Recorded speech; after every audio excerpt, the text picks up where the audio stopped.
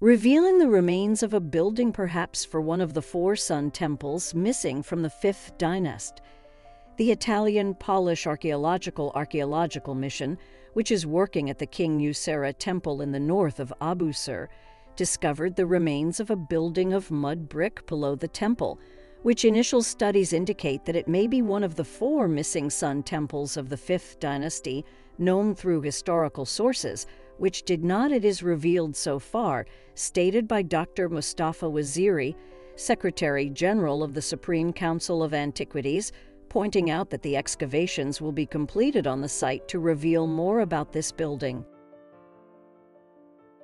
Dr. Mustafa Waziri said that the remnants of the building are reached through the entrance constructed of limestone, leading to the area between the warehouses in the north and the spacious courtyard to the west, where there is a paved floor of mud brick and contains huge blocks of quartz, some of which have a polished face and implanted in the floor below the floor of the Ni and Sarra temple.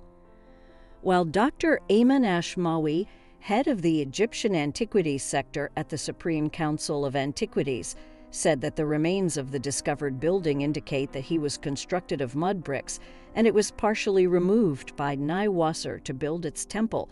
pointing out that many pottery pots were revealed on the site that may have been used in the basis rituals for the oldest temple, which was revealed in the northeastern corner of the interior of the Sun Temple and under the stone tiles of the foundations of the King's Temple, Ni and Sarra. For his part, Dr. Mohammed Youssef, director of Saqqara Antiquities District, said that the foundation deposits were found at the level of the mud brick wall of the ancient temple, which consisted of beer pots, midam pots, and some pots with a red edge.